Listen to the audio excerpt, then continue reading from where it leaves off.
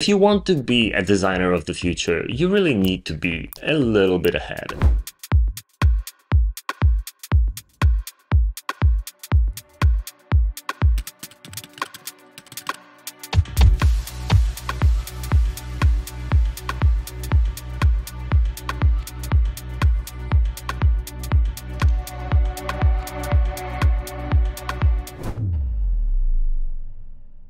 The design industry is changing again in a pretty profound way.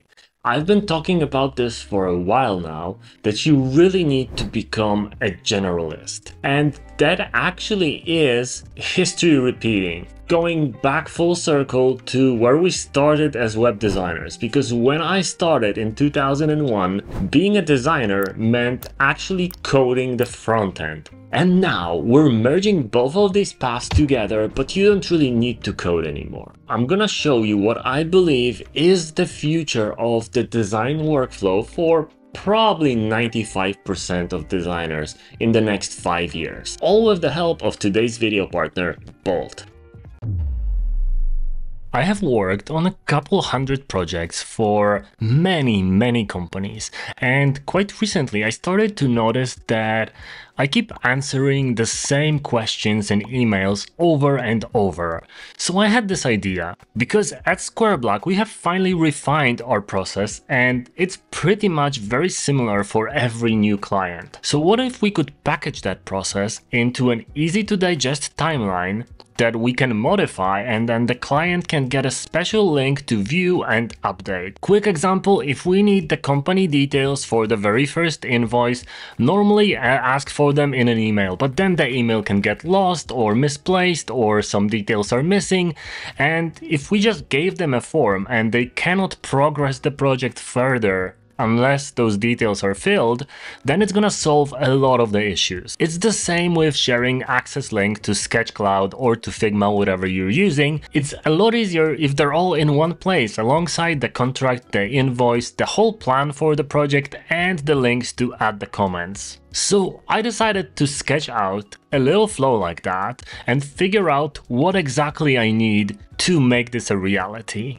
And then obviously to code it, to build it, to make it into a real thing, and to make a website for it at the very end.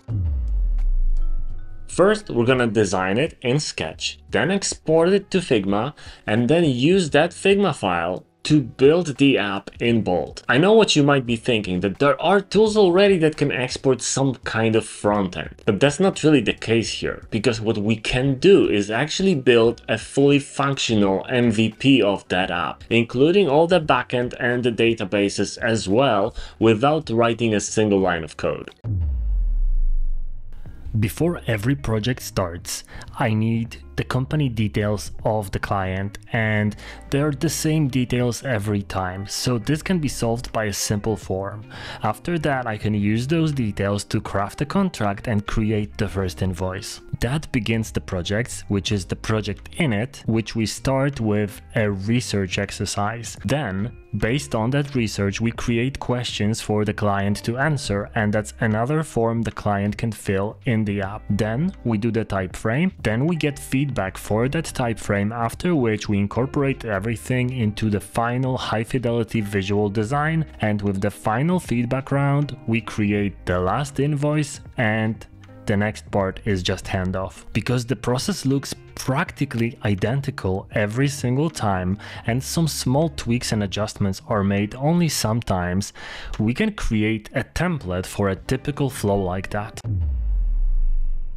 I imagined the whole thing as a timeline with one active option, in this case the introductory call. I can click on the top right corner to accept this particular tile and then proceed to the next. Until I do that, all of the other ones are locked. There are some tiles here marked with this little red or pink outline that are just read-only. It tells the client what's going on and how much time it takes. But there are some other ones where the client can answer the questions or agree to the contract or pay the invoice. To get feedback, we specify whether it's a Figma or Sketch link and then add that link so the client can find it right there in place. So it's a big vertical timeline showing the progress of the entire project at the top, and then it ends with the final invoice and the handoff. Okay, flow diagram done. Now let's make some screen designs. I'm gonna speed it up and walk you through it with all my design decisions explained as always. I already had the wireframe sketched out, so this wasn't really difficult to turn into high fidelity design. I already knew which section goes where, so it took me about 5 or 6 hours to finalize all the screens and the entire flow, including the color scheme.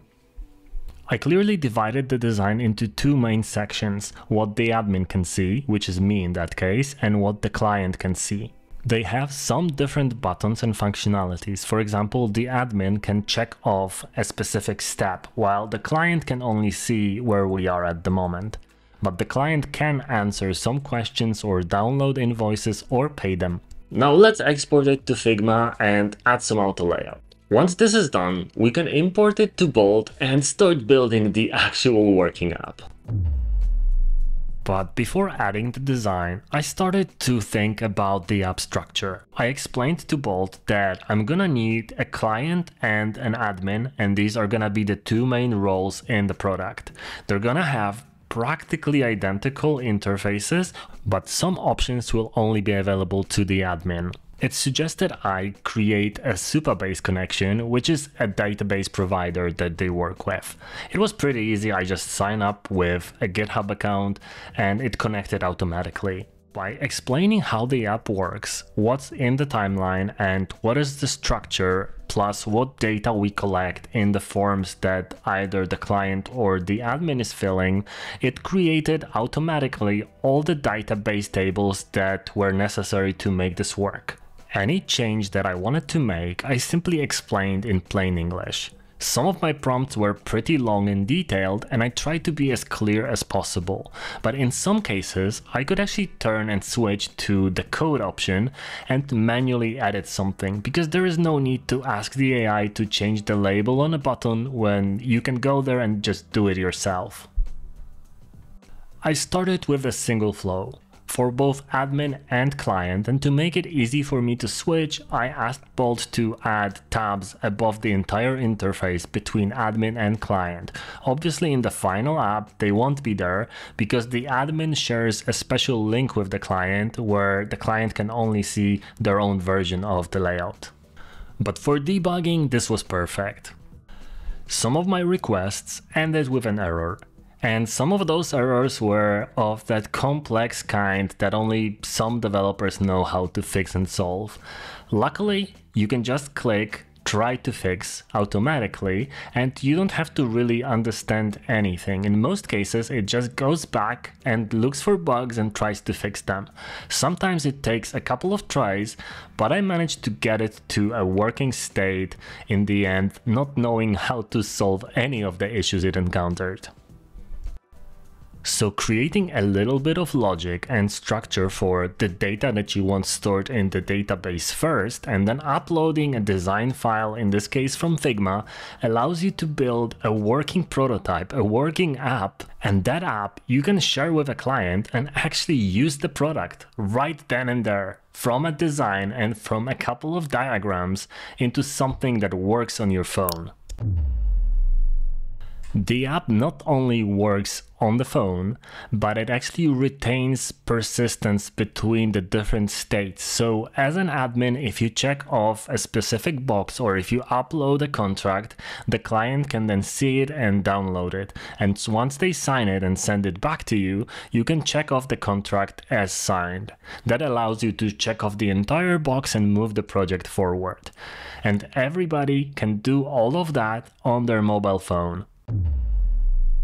I can also use it to make a website for this new product, and you can actually go to squared.is and sign up if you would like to use a tool like that. This could be a potential great startup idea, and now all designers with enough design sense in their heads can build stuff like that themselves too.